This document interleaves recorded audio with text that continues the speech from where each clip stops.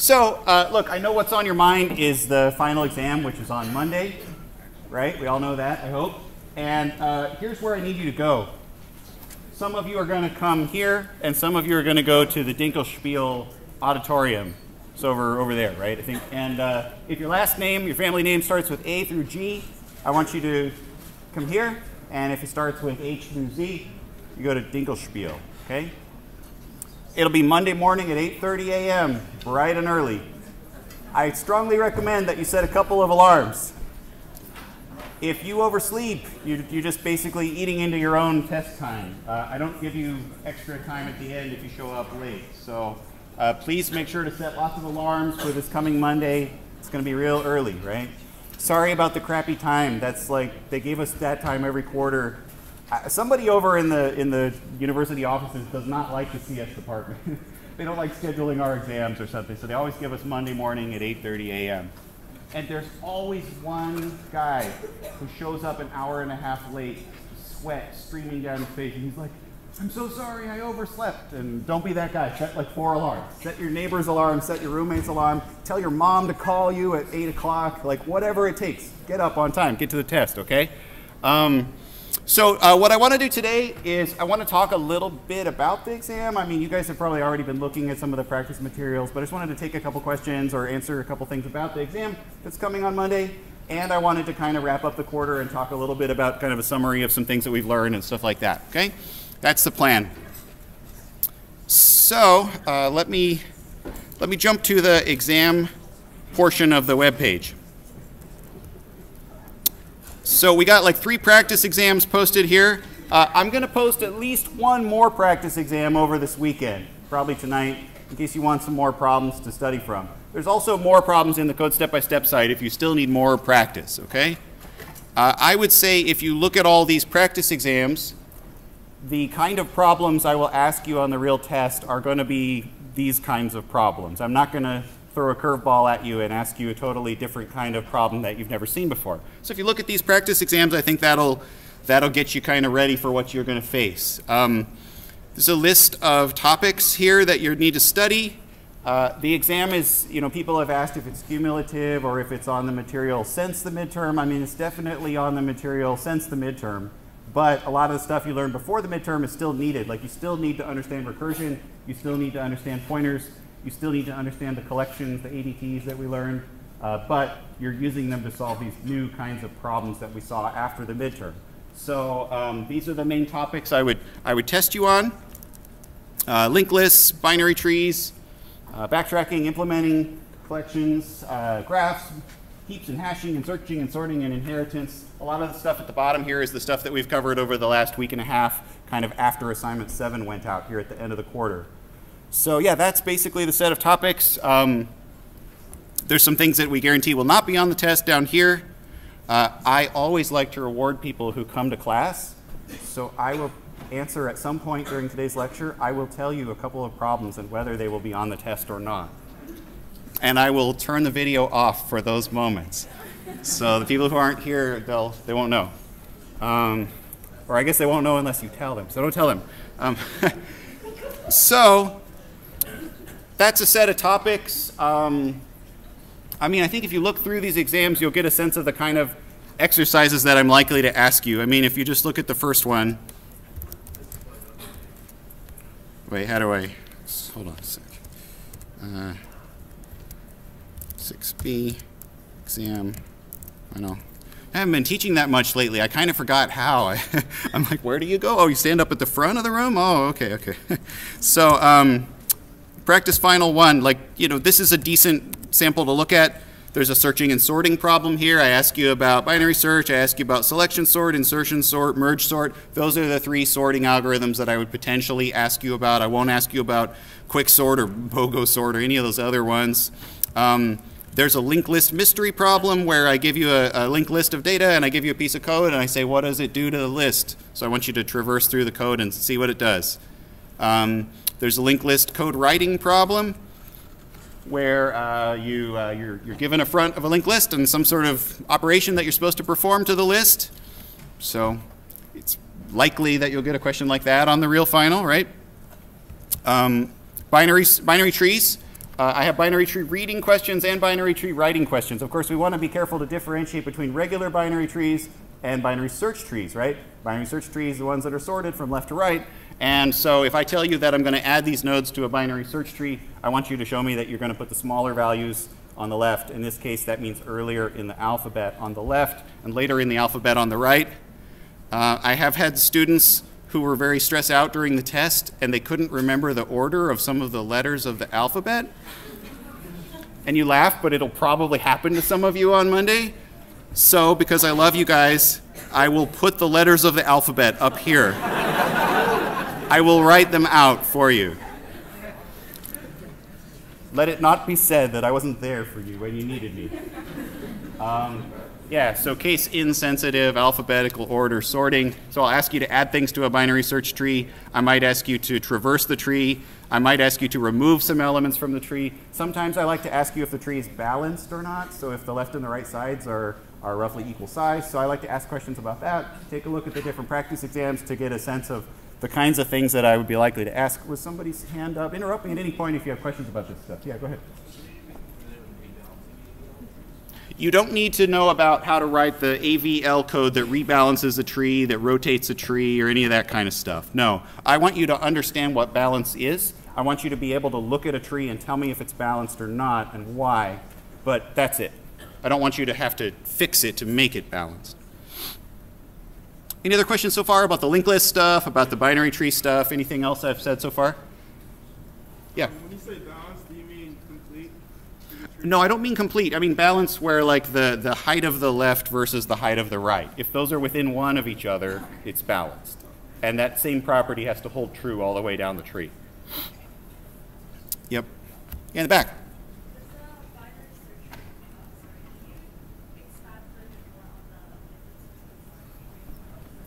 Yeah, difference between binary tree and binary search tree. Basically, a binary tree, just binary tree, the values in that tree could be in any order or any arrangement.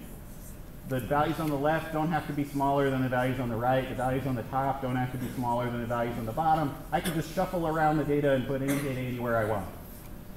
But a binary search tree, they do have to be sorted kind of left to right. So a lot of times when I ask you to read code for a binary tree, I do it with a binary search tree like this. And the reason I do that is because there's a clear answer. Like if I tell you to add these values to a regular binary tree, you could add them anywhere. So this only has a clear single answer if it's a binary search tree. When I ask you to write code, it might very well be a regular binary tree that is not a binary search tree. Like in this example here, if I remember correctly, there's no particular ordering to the numbers in the tree. The ones on the left are not the smallest necessarily, and the ones on the right are not the largest. They're just a bunch of numbers. I want you to search through the tree for something, swap the children or remove the leaves or something like that, you know, so yeah. So I am likely to ask you a question where you are writing code that processes a binary tree of ints, binary tree of strings, something like that, some kind of simple data. And I'll pass you a root of the tree, and I'll tell you to do something to it. Okay?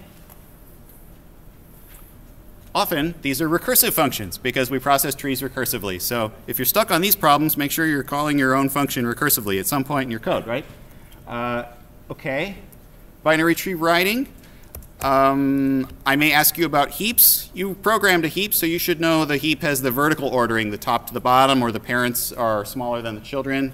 Or if you think of it as an array, the earlier indexes are smaller than the later indexes. So I want you to show me that you can do that bubbling up and down stuff when you add and remove elements. Basically just adding and removing from a heap is all I would ask you about heaps on a test. I will not ask you to write code for a heap. I will just ask you to read code for a heap. Graphs, I might ask you to look at a graph and answer some questions about it. A graph reading problem. Sometimes I show you a picture of a graph and I ask you questions like, is it directed, is it weighted, is it connected, is it cyclic, these kinds of things. Just general properties of a graph. Sometimes I ask you to show me the representation of the graph, like part F there says write an adjacency list of the graph, write an adjacency matrix of the graph. If you don't remember those, go look at the lecture where we talked about graph implementation. Sometimes I'll ask you to trace through what would happen if you did a search on the graph using Dijkstra or BFS or A** or something like that. Yeah? You mean On one of the practice problems, it uses a terminology called weakly connected or strongly connected. I won't ask you about that on the final. If you want to know what those terms mean, basically weakly connected means that you have a directed graph with the arrowheads on the edges. And if you made it undirected so that the edges went both ways, then the graph would become a connected graph. If that is the case, then you have a weakly connected graph. Strongly connected graph means it's already connected the way that it is. But I won't ask you that. I will just ask if it is connected or not. And so basically, if it is any of those kinds of connected, you can say yes, basically. In the back, yeah.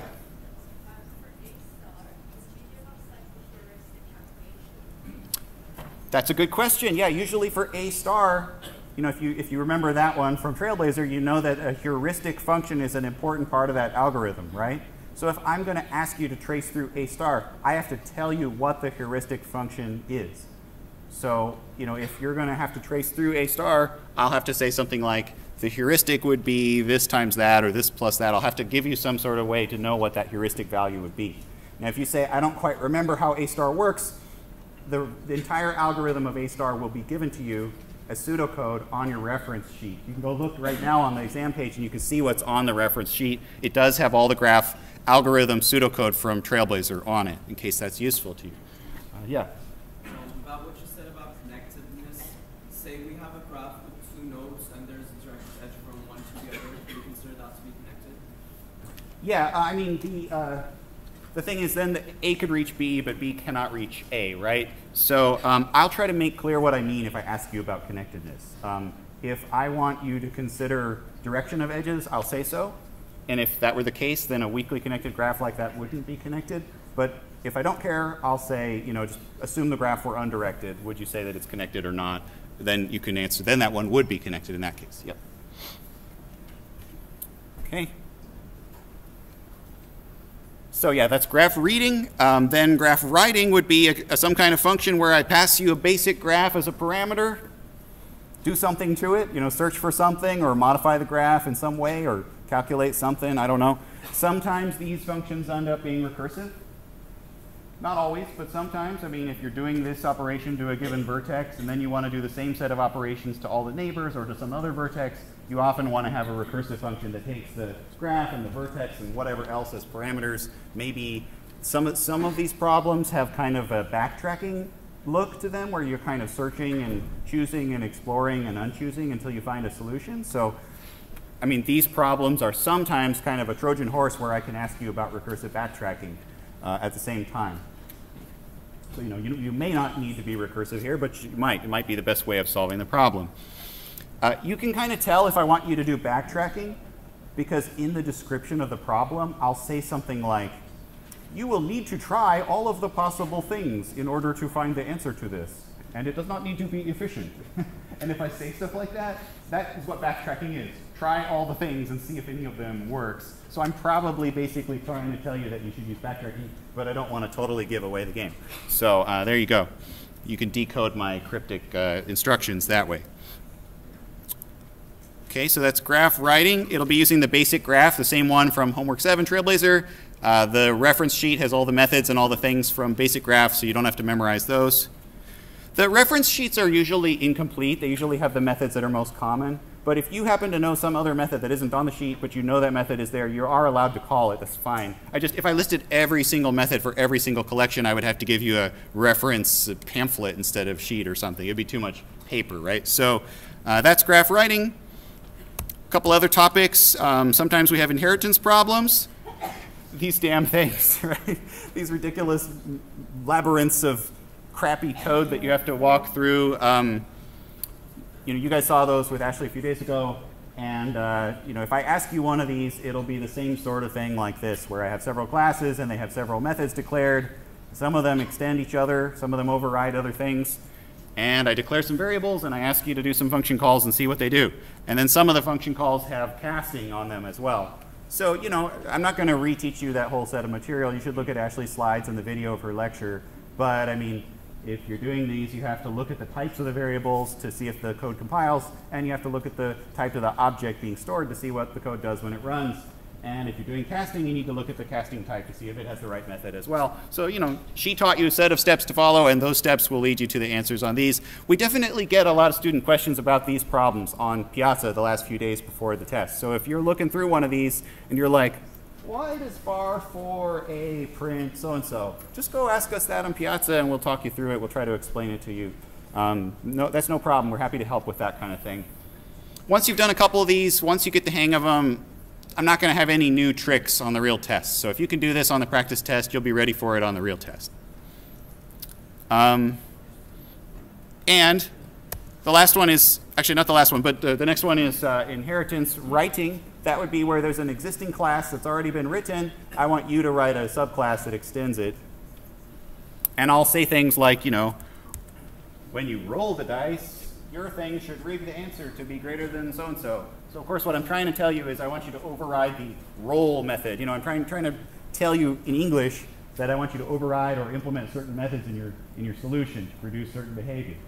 So if it's not clear from looking at one of these, like kind of what I'm asking for, you might want to peek at the answer to one of them just to kind of see what does Marty actually want me to write here. I've had a few students asking me about that. So just kind of testing your use of the inheritance class syntax. I think this particular practice exam doesn't have a hashing problem, but I'm also potentially going to ask you about hashing. I forget, does number 2 have hashing? Which one has hashing? Did I not give you a hashing one? I better give you a hashing one. Searching trees, hash. Okay, so test 3 has an example of a hashing problem. There was one like this on your section handout. I would definitely potentially ask you something like this, where I put some stuff into a hash table, draw the array, what would it look like? Draw the little linked list and what would be in each one, which elements would be stored where. If I did rehashing, where would they move to? That kind of stuff. Okay? Yeah, question? So only reading and not writing? You would like to know if I'm going to test you on hash writing as well as reading? I'd be happy to answer that question. Okay, so yeah, do you have any other questions about the exam, about what is fair game or not, what to study for, what, I don't know, anything? Yeah? When we learned about inheritance in the review session of an Anthony taught it, there was a discrepancy on whether crashing takes precedence or compiler error takes precedence. Question was, what if there's an inheritance reading question that it would not compile and it would crash? Which one is the right answer? The answer is if it doesn't compile, then it will never get to run in the first place to crash. It can't crash until you run it. So you would only say crash if it did compile successfully. So compiler error takes precedence over crash.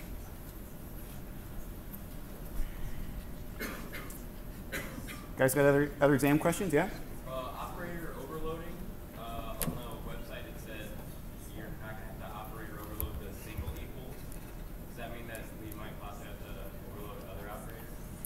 Yeah, so there's a little bit of confusion about this bullet that you're asking about. It says we're not going to ask you to overload the equals operator, but some of the practice tests overload other operators. So the equals operator is the assignment operator. Like if you said int x equals 5, you can override that operator. I haven't talked about doing that and why you would want to do that. It has to do with pointers and memory leaks and garbage memory. And sometimes when you're writing a class, for various reasons, you need to overload that operator. And some quarters I get to that, I cover it, and I talk about it. But I didn't this quarter. And even if I had, I wouldn't ask you a question on it. So I may ask you to overload an operator, but it will be something more like the less than to print an object, or an equals equals to compare an object. It'll be something more like that, one that you've seen before. Okay. You got any other questions? You guys feel ready for this thing?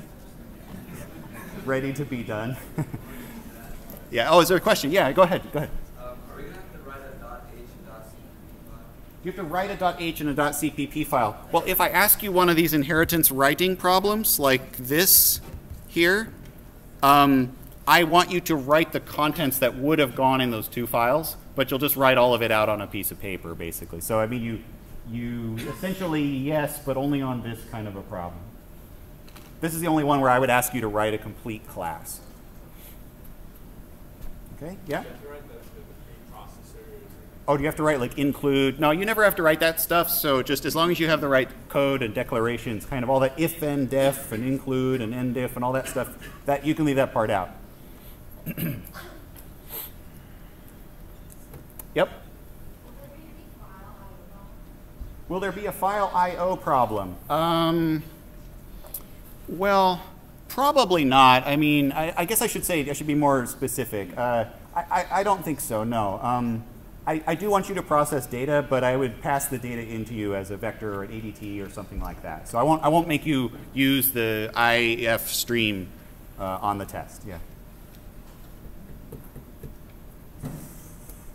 Yeah. And what about any like standard recursive backtracking problems? Will all the like recursion be packaged in like graphs and like this, or is it going to be like 9 queens type problem? Oh, right. Let me click this button real quick.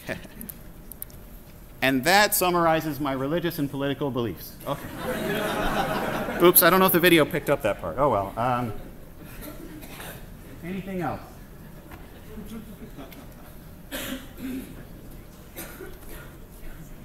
Oh yeah, go ahead. What do you think are good ways of practicing, like writing, practicing graph problems? Because there's no code step by step. You mean the graph read or the graph write? The graph write problems, I thought they were in code step by step. Are they not? Oh, they are. I think they are. If they're not, I want to add them. I think they are. Double check. The graph writing, I think they are. The graph reading might not be, but those are just kind of pencil and paper. I mean, that would be my suggestion is just go try them there. Or if you don't have them there, you can just kind of make a empty project in Qt Creator and make a graph and try to call your function on it. I want to say a couple things. I got about half of the class left. If you have more questions about the exam, you know how to find me and the TAs and the section leaders on the piazza. I'll try not to bite your head off too much. I want to talk about a couple last things here. Lecture slides. I've got a deck kind of like what's next, like what could you do next, or what have we learned, or something like that. The first few slides here, I think I'm going to just race through. It's just like, hey, what did we do? I don't know. We learned about C++, I guess. We didn't really totally learn the language unless you did 106L, but you learned a lot of C++. So I think if some company is asking you what programming languages you know, I think you can say, I've learned C++. I coded C++ in a CS2 course, a 106B course. We learned a lot about data and collections. That's important stuff. A lot of classes, you take the class, you move on, and you never use that stuff ever again. But if you're going to code, you're going to be using all this data stuff a whole bunch. Every program is full of data. So you're not ever going to stop using lists or vectors. You're not ever going to stop using hash maps. You're often going to have recursive structures that you traverse through. So you're going to be doing a lot of this stuff. We learned how the data structures are implemented inside. We learned about trees and nodes and all this kind of stuff.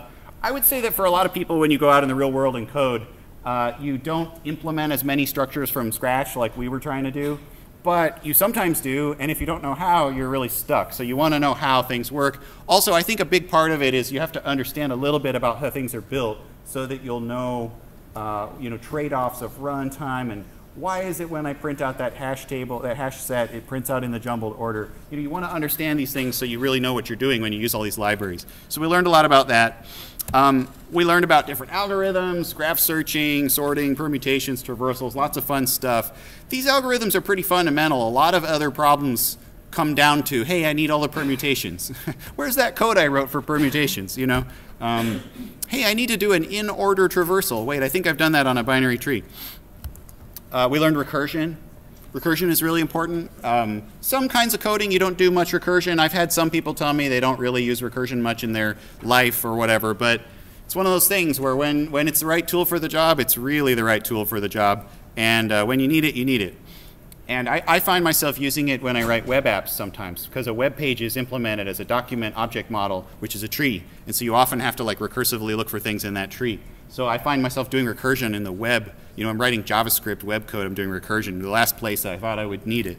So you learned about recursion and backtracking. We learned a little bit about OOP, object-oriented programming. I would say this is a very partial thing. We didn't really get too far into that. There's other classes later where you would do more. I think it's not just about learning the syntax of what is a class, what is inheritance. It's also learning how, if you have a big problem, how do you break it down into classes and hierarchies to solve the problem, and we didn't really learn that at all. And I think there's other classes later like CS 108 where you might learn how to do that. That's probably the skill you really need after this.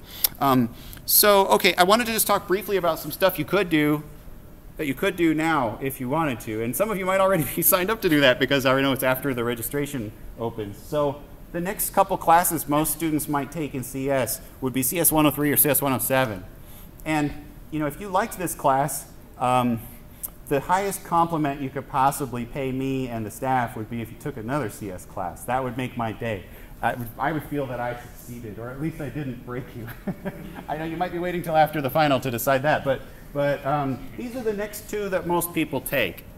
107 is our next programming course. 103 is our first theoretical computer science course. And those two areas of CS are both very important. So we kind of have tracks of classes for each of those that you would take. So I wanted to briefly talk about these courses. I see, Ashley, you're in the back. I wonder maybe you could come up to front here with me, because you know, I'm going to tell you a little bit about these classes, but Ashley here has taken them, and she can speak a little more authoritatively on it than I can in some ways. So maybe I'll give you my quick assessment of what I think this class is, and then I want you to correct me and tell me how I'm totally wrong. Is that cool? Sure. Hey, so CS 107 is our computer organization systems class. You go deeper down, closer to the hardware. You learn more about how processors work, how memory works, how the code that you write gets compiled and assembled into a working program. You learn about the operating system at a little bit deeper level. And you learn something called assembly code, which is like the instructions to the processor that your C code or C++ code or Java code gets compiled into. So you go down, you go a level deeper. It's like the Inception dream within a dream or something like that.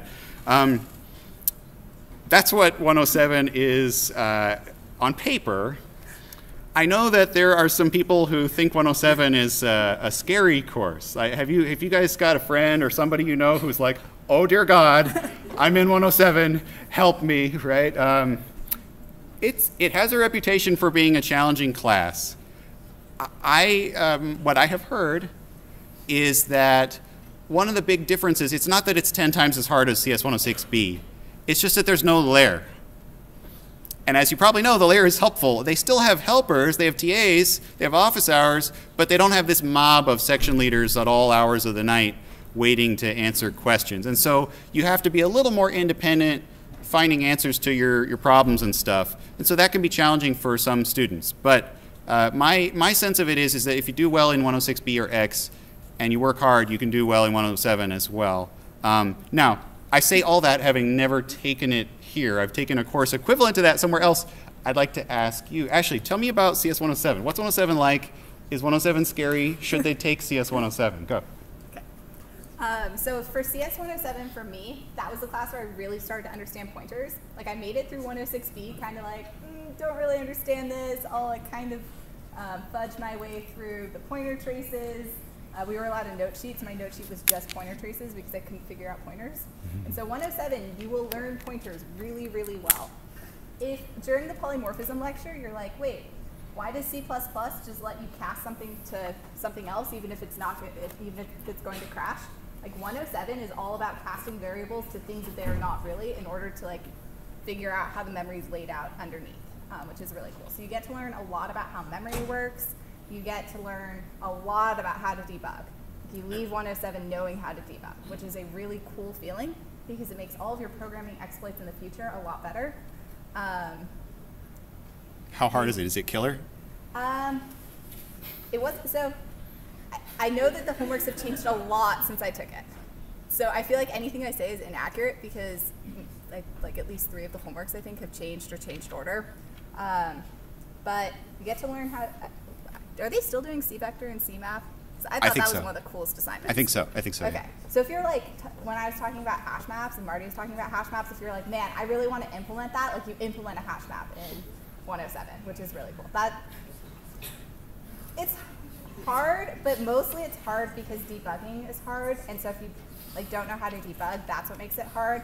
Like conceptually, I don't think it's super hard. It's just C is not a language that has friendly error messages. Like if you remember from 106A when it was like Java is giving you like an array index out of bounds exception. Like the equivalent of that in C is like basically they give you nothing and it just crashes and there's no information on why it crashes. So that's the hard part about 107, but it's not conceptually like a super hard class. It's an interesting class, but it's not like a lot of the concepts in 106B I found harder than the concepts in 107. It's just debugging is hard. We should both go into marketing, shouldn't we? Look, and in terms of if you have goals of things that you want to do, things that you want to learn, our curriculum here in the CS department, 107 is the prereq for like everything. And so, you know, if nothing else, at least taking 107 really unlocks a whole bunch of other awesome classes that you might want to take after 107. I think 107 itself is also quite interesting. I think, as you said, it really unlocks kind of the mystery of like what really happens when I do this or what's going on underneath this code that I wrote. You feel that you understand more deeply what the heck is going on. There's less magic to all of it. And as a foundation, then you're ready to do a whole bunch of things. Like if I could pop up, I don't have it in front of me, but if I could pop up the graph of courses, after 107, there's a million arrows pointing out to all the other stuff. Yeah, question? Would you highly recommend 107 before like internship season and applications? Or Take 107 before internships? Yeah, go ahead. You can speak to that, yeah. Okay, so I did not take 107 before my first internship. So my first internship was I was learning like basically a bunch of the different tools you need in 107 and that they teach you in 107 before my internship. And so this basically meant that I spent my first week of my internship trying to learn like the first several weeks of 107 and also my internship. So I would strongly suggest learning, it made 107 a lot easier though, that was the advantage. But I would strongly suggest trying to do 107 before an internship if you have space in your schedule because it will at the end of the day make your internship easier because you'll have better debugging skills and you'll just know the tools that you'll be using in your internship. Specifically Unix, that's probably the biggest one, like learning how to use terminal to do things. Mm-hmm. Yeah, and Ashley mentioned another thing, which is in the last year or two, they have been looking at the class and trying to make some of the assignments more accessible. They are aware that some students find it to be really challenging, and I think they've tried to add more support, more help, more clarity of instructions on the specs. Some of the homeworks have been revisioned to make them a little more understandable or have more milestones. So I think that some of the bad rep of this stuff is you know, slightly out of date. So that's a little bit about 107. I hope several of you will consider taking it. There's also the variation of 107, which is called 107E. The E is for embedded. Embedded, you know, you learn how to program for a little mini computer called a Raspberry Pi.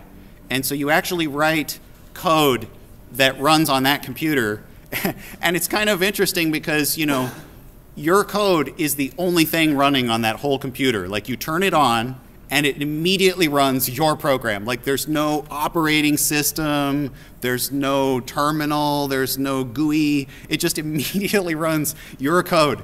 And it's funny because like you get really excited when you make like 3 lights turn on and blink. You're like, yes, yes, the light blinked, I did it. It really brings you down to these simple things. Like, you know, I suspect I will be experiencing this with my baby. Like the first time that she like picks up a piece of food and puts it in her face, I'll be like, yeah, that's going to be you when you get a light to blink in 107E. It's a little smaller course because they have to do these labs where everybody sits there with their little devices, and so they don't scale quite as quickly as 107 does. So you have to apply to get into it. They are teaching it next quarter. If you're interested, you can apply to take it. They're both good classes. Students ask me, which one should I take? You know, the regular 107 has been around longer. It's probably a little more of a well-oiled machine, a little bit more polished. 107E, sometimes the code has a, you know, starter code has a bug, or the spec has a typo, or something's a little bit rougher around the edges or something because it's newer. But hey, it's an interesting new area that like a lot of students are interested in these devices. It's just an interesting domain to learn a lot of the same. You learn basically a pretty similar set of things. So they're both equivalent in terms of what you can do with the things that you learn. You know, like there are some funny things that happen when you work with embedded devices. Like your code doesn't work, and it's because literally you stuffed the Raspberry Pi in your backpack and you bent one of the pins or something. It's like you actually damaged the hardware. You know what I mean? Like you can have a chip that's faulty, and like so your code doesn't run, and it's because of the chip or whatever. So that's fun. But anyway, there are 2 options here. So you know, if you thought my description or Ashley's description of 107 didn't sound you know, exciting enough, 107E might tickle your fancy. But as I say, I really think the appeal here is there's so many things. If you get this base of knowledge, there's so many things you can put on top of that, which are really fascinating. One more class I was going to ask for your opinion on is CS 103. That's the theoretical introduction in our major. It's called Mathematical Foundations of Computing.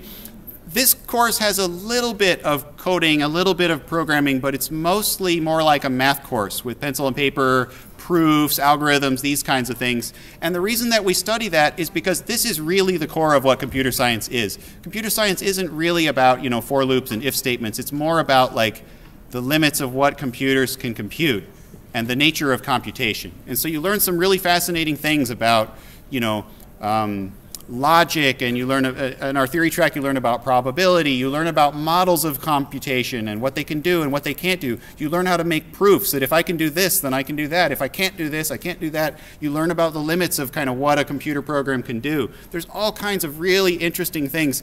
There are some really fascinating open questions in our field. I mean, one of the cool things about computer science is that it's a really young field, and so we haven't figured everything out yet. There's a whole bunch of big open problems in this area that we don't know the answer to. And if you figure it out, you will be rich and famous, and everyone will be impacted by your work. And don't laugh, that might happen, that might be you. It'll be from a place like this probably if that happens. So that's what 103 is. Now I will tell you, in the wrong hands, a class like this can be dry. It can be just kind of math and proofs and stuff like that. But the good news is that we've got some of our very best people teaching this class. Keith Schwartz is spectacular. He teaches this course a lot. I don't know what is in his bloodstream. I want a transfusion from this guy. He's got so much energy, and he's a brilliant teacher. He's exceptional. And Cynthia Lee, who's another fantastic instructor in our department, has been working with him, and she's also teaching it. And they're both great. Cynthia is one of the nicest people in this university, and you know, she'll take care of you and she'll help you when you need help. And so this class, one of the strengths, I think, of our department is we put some of our very best in this class where students need it. So Ashley, do you have anything you want to add about 103? Yeah. Okay, so full disclosure, when you're a CS major, you can choose a different track to specialize in. So I specialized in theory track because I took 103 freshman fall, and I loved it so much. I took it before I took a programming class here. Like, I came in and took 103 and decided to be a CS major. That's how much I loved this class. So I came in, I kind of thought, if you're a good enough programmer, you can make a computer do whatever you want. In this class, you mathematically prove that that is not true, which is really cool. You get into questions of like, does it take roughly, so one of the, there are a couple different problems you've probably seen before of like, can you write a computer program to solve a Sudoku grid, right? So is it just as hard to write the answers to Sudoku as it is to just verify that a given Sudoku board is valid? Or like, is it just as hard to find the bombs in Minesweeper as it is to like verify that those placements are valid, sort of thing? So this is a really cool class because you get into a lot of these different questions. It sets you up to take other really cool classes on like data structures and algorithms. So if you thought that graphs were really cool, or some of the tree stuff that we talked about were cool, or some of the other data structures that we talked about in this class, and like how these data structures worked behind the scenes and their big O, and how we got those big O, like this class doesn't talk about it as much, but sets you up for other classes that talk about it a lot. So I'm a huge fan of 103. Both Cynthia and Keith are fantastic people and fantastic lecturers, so I would strongly suggest taking this. One of the coolest classes I've taken at Stanford by far. That's a sales pitch. Yeah, fascinating stuff. I also think one of the interesting things in this class is you learn about problems that are similar to each other in difficulty.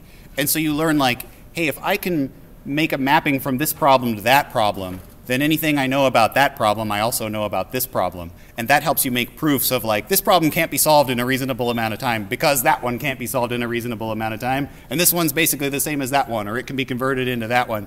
And so you can do these real cool things by like talking about nature of problems, nature of algorithms and computation. So it's really fascinating stuff. They will make it interesting and fun.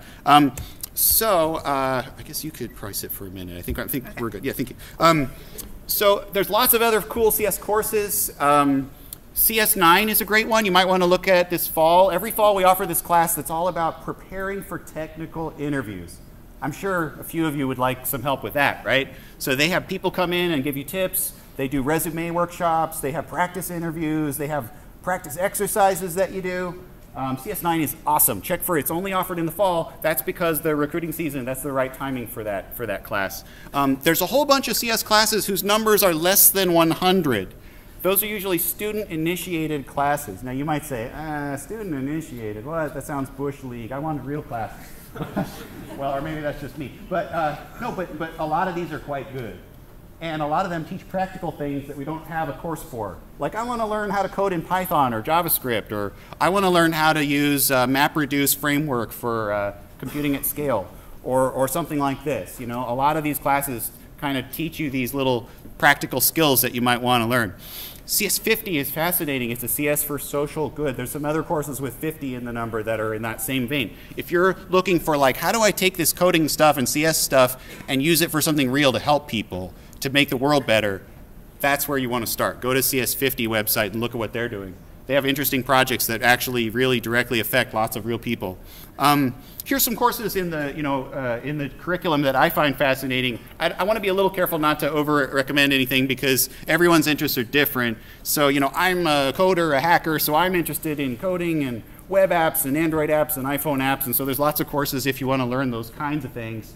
The HCI course 147 is great if you want to build something bigger. You want to spend the whole quarter designing and building a bigger system, and you can learn about that. Another course number in general that you might want to watch for is 193. This is kind of a catch-all number for whenever we have a special topic that we want to offer that doesn't fit in another category. So like our mobile app course is under that. And if we, sometimes just some random professor will say, I want to teach a class on deep learning. Okay, well, we'll call it 193K or something. So, every quarter, every year, maybe look at that course number and see if anything cool is listed in there. So those are some of our courses. I've only got a few minutes left, so I kind of want to just zip through a few things. If you like this class, hey, maybe the other nicest compliment you could pay me would be consider majoring in CS or minoring in CS. It's a good major. A lot of people care about teaching in this major. We'll take care of you. We're basically the #1 school in the nation in CS, and you'll get a good education if you want to do our major. You can minor in it.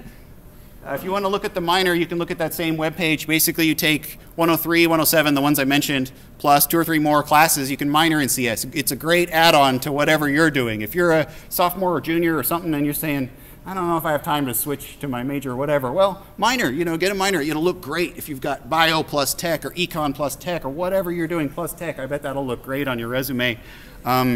We've got a coterm if you want to do it for grad school. Like if you're a senior and you're like, it's too late for me. Well, maybe not. Maybe not. We've got these other majors I don't have a ton of time for, but these other majors that basically are tech, that encompass tech with other things. Tech plus logic and AI, tech plus business, tech plus math, tech plus electrical engineering or hardware. There's all kinds of stuff that's like us plus something. Chocolate plus peanut butter, it's even better. So if you like this, but you have other things you want to do, we might have a major for you. Couple quick things, I'll just zip through this. If you want to learn some more stuff, there's lots of good things online. There's online courses, there's online tutorials, there's online practice. This is a great field for just teaching yourself something. I wonder, how do you write an iPhone app? Go figure it out. It's all up there somewhere for free. If you want to get an internship, you probably already can. You probably can go talk to companies. A lot of companies want people with only your level of expertise. They really do. Because they want to build a relationship with you so that when you graduate, you'll go work for them. Because it's so competitive to get people, so hard for them. They want you guys so bad that they want to talk to you as soon as they can. So if you want information about internships, go to forum.stanford, sign up for their mail list where they send out industry announcements about jobs and ads and tech talks and stuff like that. I have some links on these slides you can look at later. These are a bunch of companies that have internships specifically for freshmen and for people who haven't taken very many classes. So they're not going to be competing you against some junior or senior. These are for you. And I've got a couple pages of them here in these slides. You can look at this later, maybe over spring break. They're taking applications for summer if you want to look at these. Lots of big companies and small companies alike are looking for you. So check it out. There's a few more on this slide as well. Last couple things I want to say. You can teach yourself lots of fun stuff. Think of something you want to do and go try to teach yourself about it. Learn how to make a website or a mobile app. Try to learn a new language. Rewrite a 106B homework in Python. See if you can do it. Let me jump ahead a little bit here. So the other thing is I hope some of you will consider applying in the future to be a section leader. We need more people, and you're already qualified. We want people like you. If you like this class and you want to help other people, maybe you help somebody in your dorm, you help somebody in the lair who was stuck.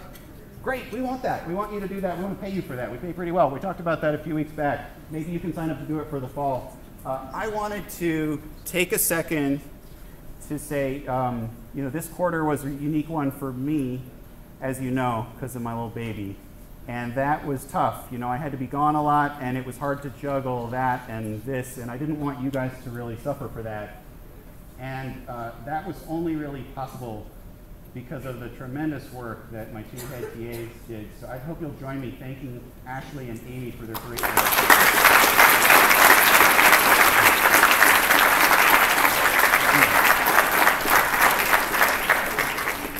Actually, I got a little something for you in my office, a little gift I want to give you later. I didn't bring it because I was going to lose it. I'm so clumsy. But I also want to thank the section leaders for all their help. They're not here, so you don't have to clap for them, I guess. But for all the great help they give you in the lair, and otherwise, the section leaders are exceptional.